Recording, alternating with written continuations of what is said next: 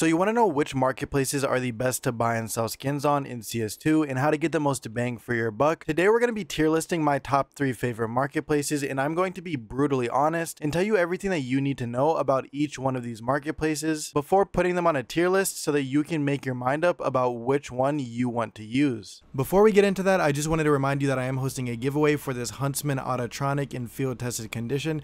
$250 value. To enter, all you have to do is make sure that you're subscribed and leave a comment down below. I'll be picking the winner as soon as we hit 5,000 subscribers.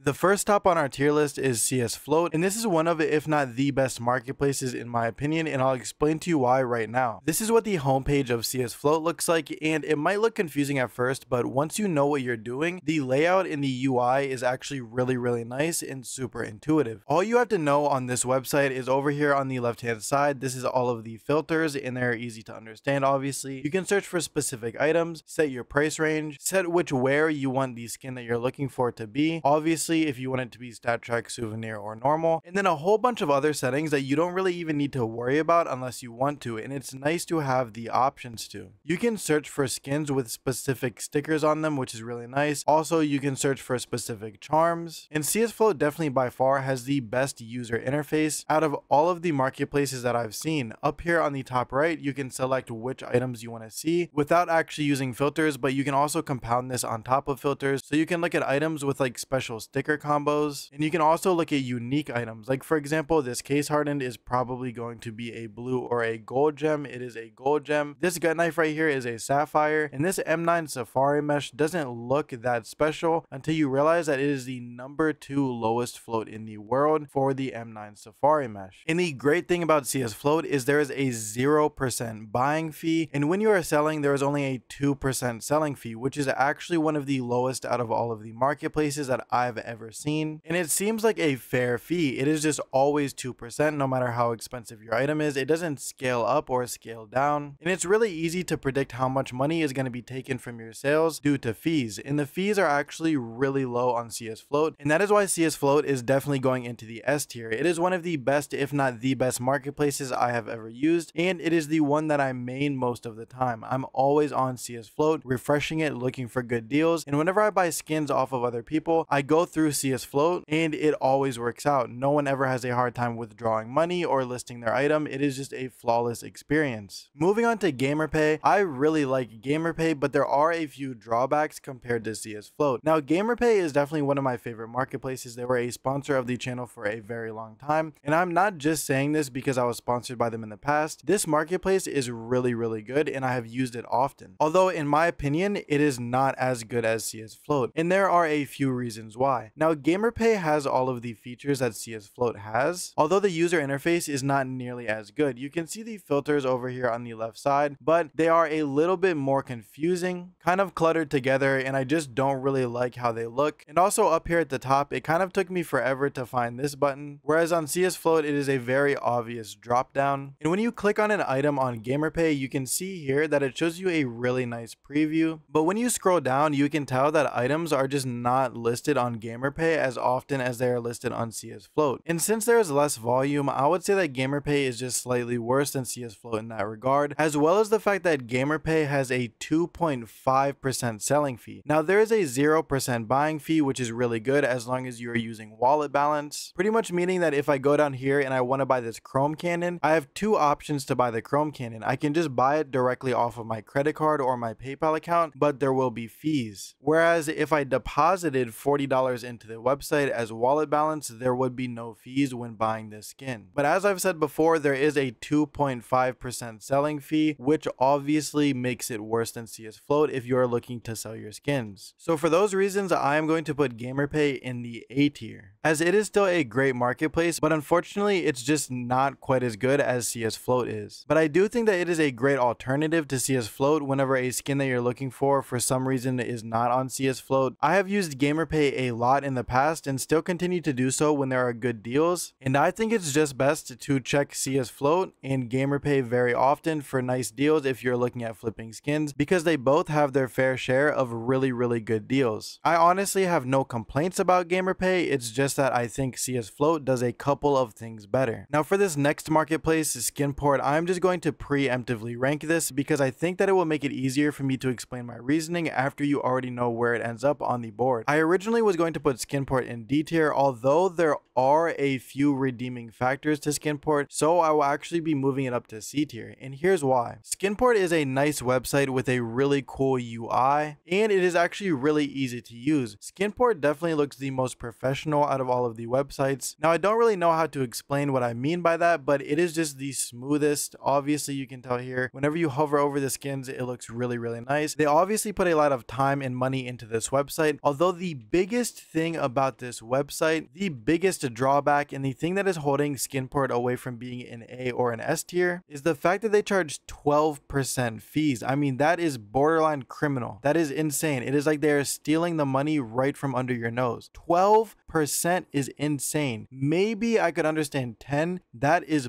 pushing it.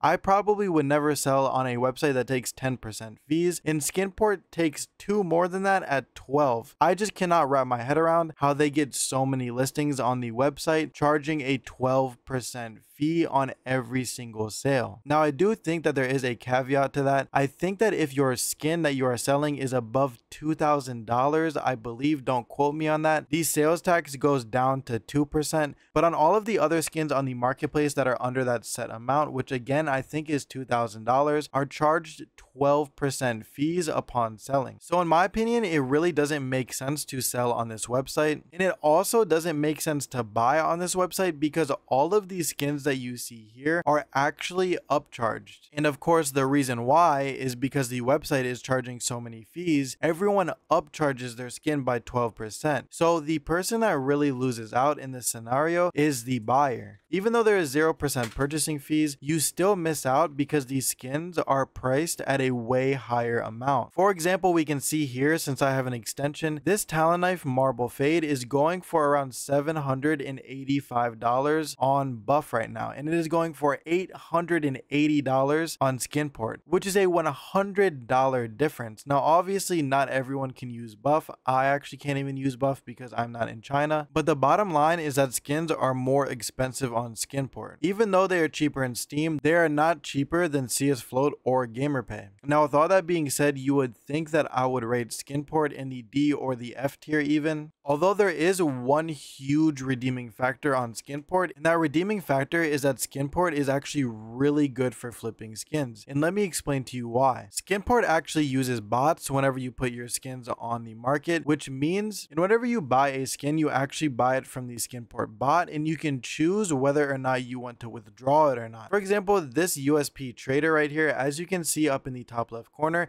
it is tradable in 8 days, but you can still buy it. Basically, the reason why is because this was put on the marketplace, and the way that it was put on the marketplace was because it was traded to a Skinport bot. And if I bought this skin right now, it would still stay in the bot's account until 8 more days when I choose to withdraw it. But the thing is, you don't actually have to withdraw the skin. You can sell it whenever you want, even if it is in the bot's inventory, meaning that I can buy this USP right now if it was a good price, and then I can sell it 30 minutes later. Whereas normally you would have to wait 8 days for the trade hold to slow down on any other marketplace, because most other marketplaces, especially not GamerPay or CS Float, they don't use bots in this way. So this is the one redeeming quality about Skinport, is that if you're looking to flip skins, you can do it much faster on Skinport, which is the reason I put Skinport in C, but honestly, I'm even thinking about moving it up to B. So we'll say that Skinport is between a high C and a low B. I hope you guys enjoyed this video and found it helpful. I definitely will be down to make some more about other marketplaces. Let me know down in the comments below which ones you want to see added to the tier list. And if that is something that you are interested in, or if you're interested in more content like this, definitely make sure to subscribe so that you don't miss those videos, because sometimes my videos will be recommended to people and sometimes they just won't. By the way guys, we now have a Discord where where I am doing a ton of giveaways.